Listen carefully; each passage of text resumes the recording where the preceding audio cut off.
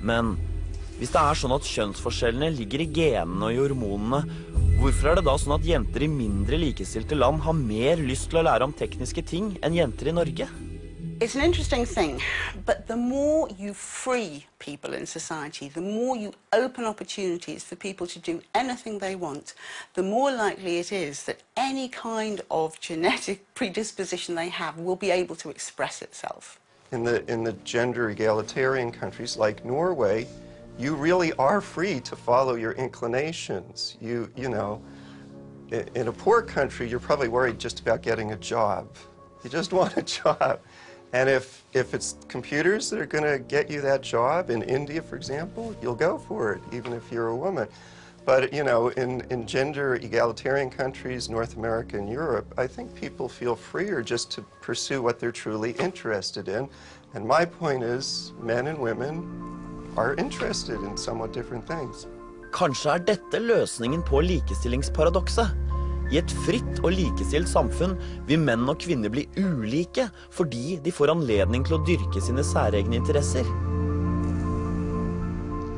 Før jeg drar hjem igjen til Norge, lurer jeg på hvordan Anne Campbell vil reagere på kjønnsforsker Jørgen Lorentzens teorier. Så forskjellen mellom gutter og jenter egentlig bare kjønnsorganet. Altså, alt som ikke har med det reproduktive systemet å gjøre, for å si det sånn da. Det er ikke bare den der nede. Hva da? Alt utenom det? Nei, altså bryster og hår og høyde og muskelmasse og en del andre ting, ikke sant? Men alt utenom det da, ingen forskjell. Følelser.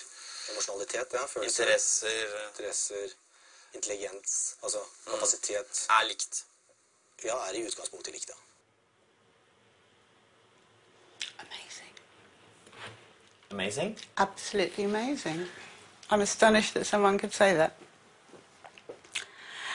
I guess the question I would pose is, where do bodily differences come from? Where do the differences between men and women's reproductive systems come from? Evolution, I'm sure, would be the answer that most social scientists would give. And what orchestrates those bodily differences? What is responsible for the production of hormones and peptides that keep everything going? The human brain, mostly, yes, through feedback systems. It seems to me quite extraordinary that you could imagine that evolution has operated on the reproductive systems and has had absolutely no effect at all on our brain, the single most expensive organ that we have in the body. Thank you very much. This was very, very interesting.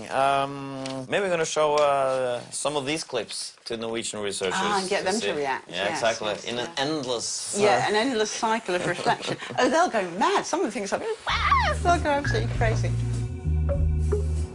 Det de engelske forskerne sier jo åpenbart veldig på kollisjonskurs med det de norske kjønnsforskerne påstår. Så nå gleder jeg meg veldig til å dra tilbake til Norge igjen og høre med de norske kjønnsforskerne hva de mener om disse funnene. Først møter jeg forskningsleder på Arbeidsforskningsinstituttet, Katrine Egeland, og viser henne Simon Barrons forskning på nyfødte. Og jeg forteller henne om Trond Disets studier som viser at gutter og jenter foretrekker forskjellige leker allerede ved 9 måneders alder. Hva tenker hun om Disets funn? Jeg tenker at når han observerer dette her, så ser han det han litt ute etter det. Han ute etter at det kjønnsforskjeller og at de medfødt. Ok, så han finner det han leter etter på en måte? Ja, det tror jeg han gjør. Jeg synes det interessant å se hvor mye energi man kan bruke på å prøve å forklare for eksempel sånn som kjønnsforskjeller biologisk. Men jeg føler at disse sier jo det et element av biologi her, og selvfølgelig samfunnskultur, mens du bare på samfunnskultur. Ja.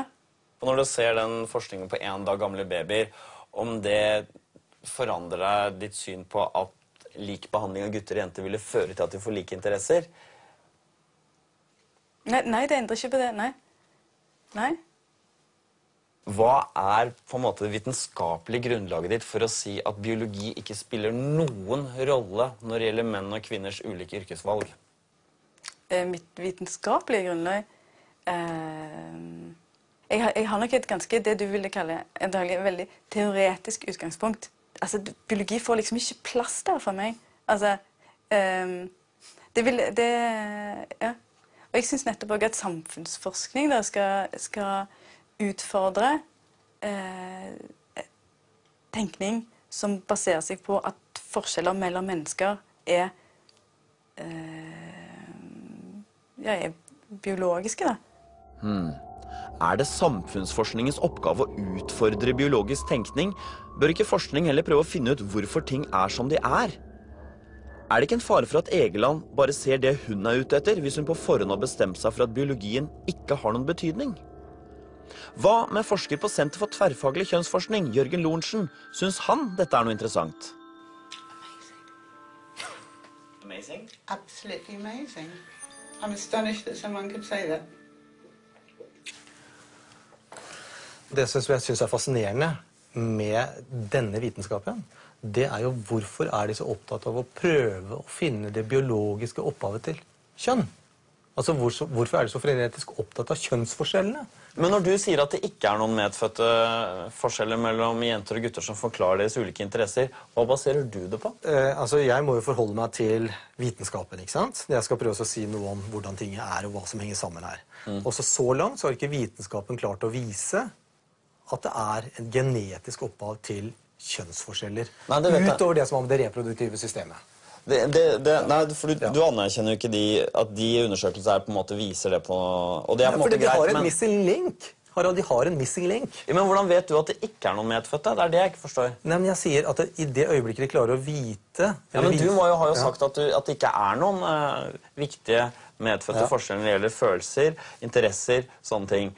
Hvordan vet du at det ikke er noen? Nei, la oss si det sånn at min hypotese er at det ikke er noen forskjeller. Vitenskapen har ikke bevist at det er noen forskjeller, ikke sant? Og da må jeg jobbe ut fra det kunnskapsnivået. Altså, men du antar at det ikke er noen forskjeller inntil det motsatte er bevist, på en måte? For eksempel, ja.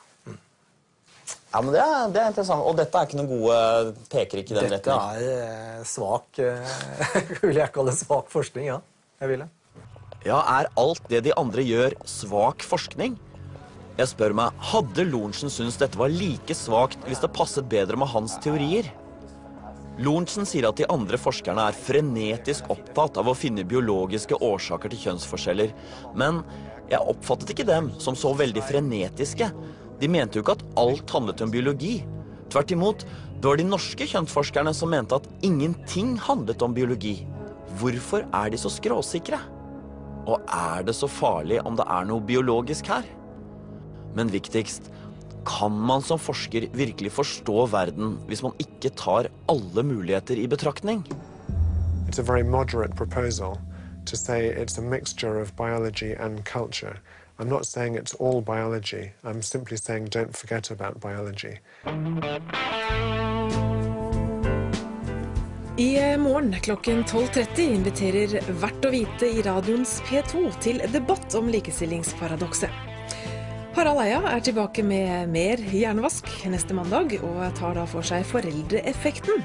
Er det hjemmemiljøet eller genene som gjør at barna ligner sine foreldre? Vi får Kveldsnytt nå snart, deretter Poirot.